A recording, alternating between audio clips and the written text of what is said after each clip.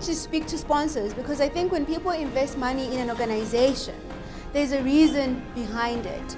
And so I just want to understand why they're willing to put in that investment into ASABA. I've also recently qualified, so I'm keen to find out from some of the people who have qualified with me because I was at WITS and there were some people, friends who were there at WITS with me. So I just want to find out how their journey was relative to mine.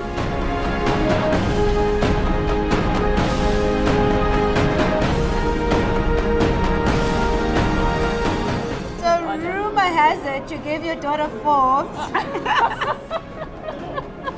that she must find people who are going to study Actuarial Science. Yes. Why? I had to find black girls to conquer this thing. Why was it important to you? Because we are not going to change this world, we are not going to change this economy unless we are skilled.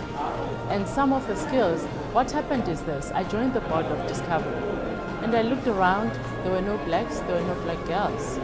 And I looked at the senior positions, they were held by actuaries. And I was saying, what are we doing to change this? And you know how it is, transformation is hard. It's tough. Transformation is so hard. I found Nogwanda and I said, Nogwanda, I have to work with you. From the South African Actuarial Development Program. I have to work with you. She's like, well, I have a problem. The girls that I get, when they get to university, they dump the course because they say it's too much hard work. Their friends are doing the CA route and it's easier. And I said, okay, Nogwanda, I'm going to bring girls that will not do that, who are not going to change. And she's one. If you get a lot of students who are A students where they come from, suddenly you get to WITS, you're from a small town in Limpopo, they say to you, look to your right, look to your left, only one of you is going to qualify. That's the attitude. And these are the people that are supposed to mold you, empower you and give you the skills. But the attitude, they're not going to make it. That is part of the problem. We need to have educators whose attitude is, we'll work together and I'll push you so hard that my success is based on how many of you get through. Those girls who are at the brink of giving up, especially given what we're experiencing right now in society, what would you say to them? I say a few things to them. I'm that girl who refused to give up. When I failed at medical school, I was crushed because you go with these high grades and you think you can conquer the world, and then life just says, maybe not, but you refuse to give up. When they abuse us, the only way to fight back is excelling in everything that we do, because black girls rock. So one of the things I'm focusing on is forming long-term partnerships with corporates. I know the value proposition for me as a black child, as a black woman, trying to grow in corporate South Africa and trying to grow in the bigger, broader South African context. For the corporates, why should they invest in ASABA? What is the value proposition for them? Does it make business sense? It makes business sense. It makes sense for the country. I always say to business people, you know these snippets of violence, these snippets of abuse, which is unfortunately endured by the weaker physically, women and children. It's not going to go away unless we invest in our human resources. This country won't be free. We are not free yet, because freedom is not about casting a vote.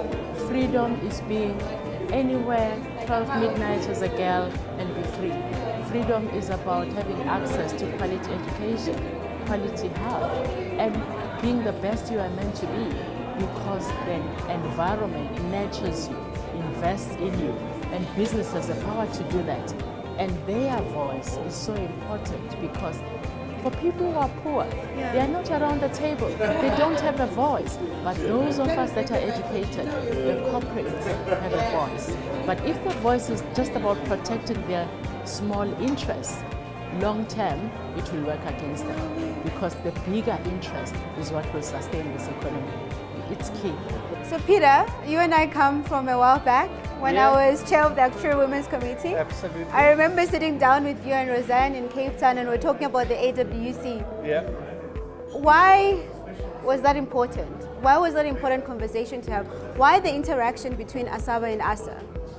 So I think that for me, ASABA and the AWC, in the AWC is part of ASABA, but the AWC as a whole, both ASABA and the AWC represent important, shall I say, constituencies within the profession.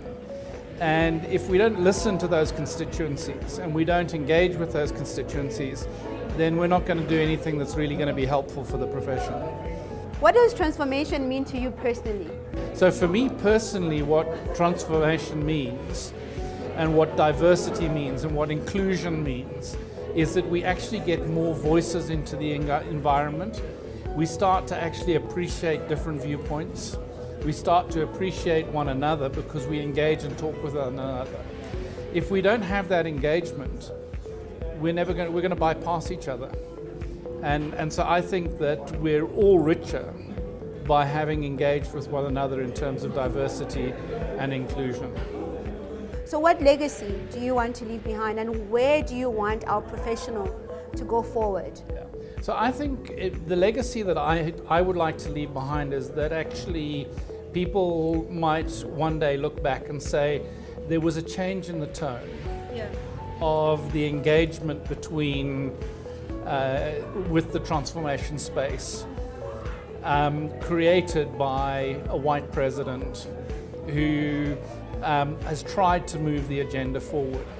I would like to hope that I've moved the profession forward in the transformation space by actually giving agency and support and strength to organizations like ASABA and AWC.